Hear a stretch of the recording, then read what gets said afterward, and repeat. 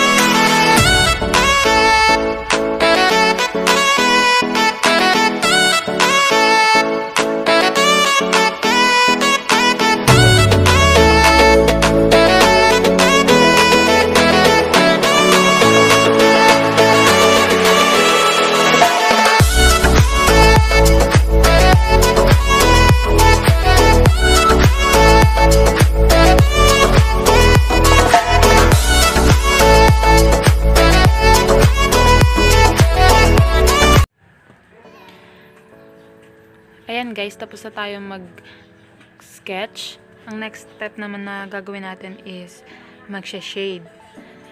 Lalagyan na natin siyang buhay and gagawin na natin siyang realistic. So, para sa akin, una kong sinashadean is yung eyes niya. Una ko siyang pina-priority kasi para sa akin, mas matagal siyang gawin kaysa sa ibang part ng face. Kung saan kayo mas nadadalian or kung saan kayo kung ano yung gusto nyong unahin, pwede naman. Pero sa akin kasi eyes, para at least doon yung start ng pagbuo ko ng face niya. Sa mga materials, kung tips lang sa inyo para mas mabilis kayo makapag-shade, meron tayong tinatawag na shading stamp para sa pag-shade ng mga ilang figures dyan sa eyes. Tapos yung mga may hirap i-shadean, pwede rin kayong gumamit ng ibang size ng blending stamp. Meron niyang size 5, 6, and 7. Yun yung small, medium, tsaka yung large. Kaso, mahirap din gamitin kasi pag malaki na yung ginagamit ng blending stamp. Kailangan mo pa siyang paliitin or patulisin. May part dyan na gumagamit ako ng brush para ma-shadean yung mga area na malalaki.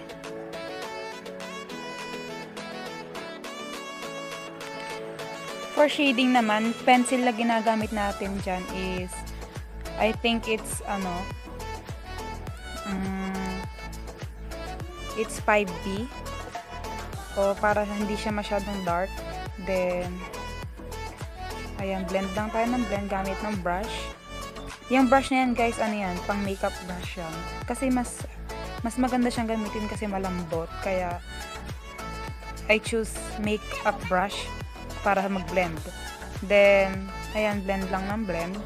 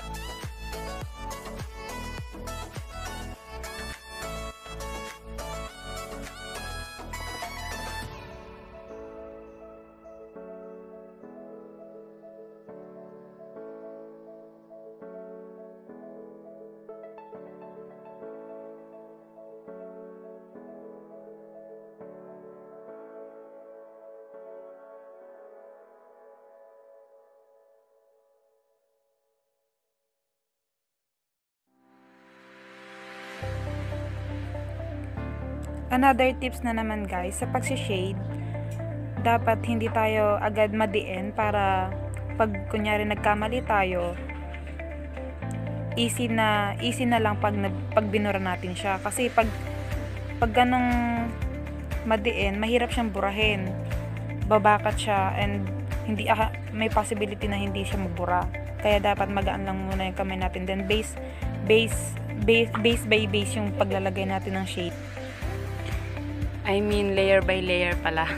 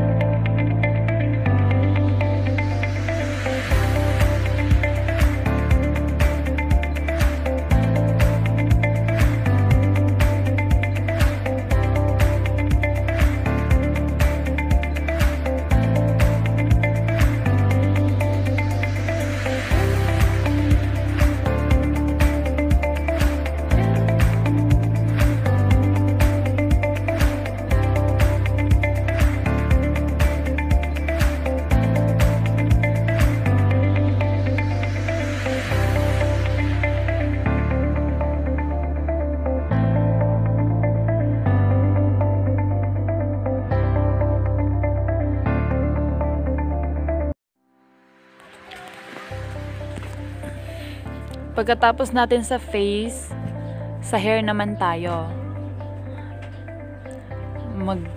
Mag-drawing muna tayo ng lining niya para mas mabilis natin sundan yung direction ng hair niya. Yan, liningan muna natin yung sa bandang face. Yan kasi yung magiging darkest part ng hair. Tsaka parang shadow na rin siya ng face para mas lumitaw yung yung shape ng face niya. Ayan. Liningan muna natin siya, guys. Para hindi tayo mahirapan pag nag-shade na tayo. At least alam na natin yung direction kung saan pupunta yung hair niya.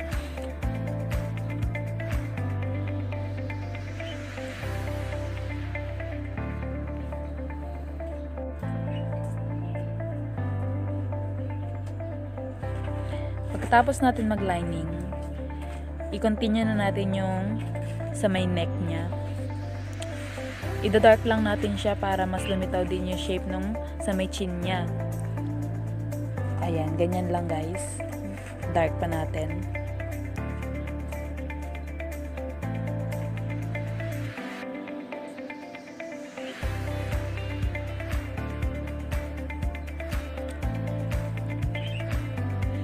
After nun,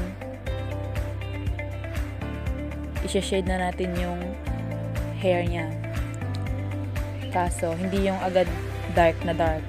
Kumbaga parang i-shade lang natin siya na light lang para pag binlend natin, pantay-pantay siya. By layer din kasi yan, para ka rin gumamit ng colored pencil. After nun, blend na natin siya. Ayan, fast forward again guys. Tips again, pag nagbe-blend kayo, prepare ko na gumamit kayo ng tissue or paper para patungan ng kamay nyo para hindi maging messy yung artwork nyo. Kaso ako kasi, hindi ako komportable kasi walang papel. Plastic yung ginamit ko, kaya ayan, hindi ako komportable, inalis ko din. Diyan naman kasi nakaangat naman yung kamay ko, kaya nakakangawit. Ayan guys, dun sa shinade ko natin kanina, gumamit din ako ng charcoal powder para mas mag-dark yung shinade natin kanina. Hanggat bine-blend siya, nagda-dark siya. Pumapatong na rin kasi yung charcoal powder sa shinade natin kanina. Ayan, another patong. Tapos, dyan na natin i-detailed yung hair niya. Sundan lang natin yung direction na nilining natin kanina kung saan papunta yung hair.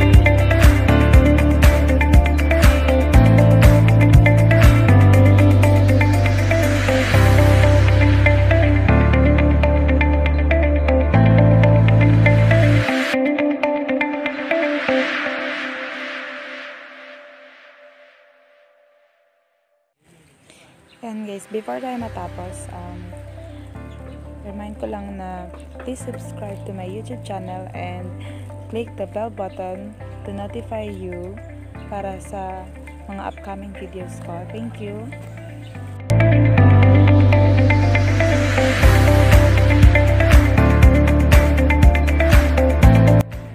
Ayan, papatapos na tayo guys. And here's the result. Miss Catherine Bernard of ABS-CBN. Audio Jungle.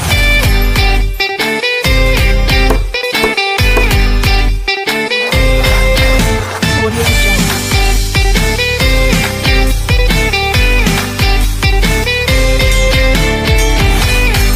Audio Jungle.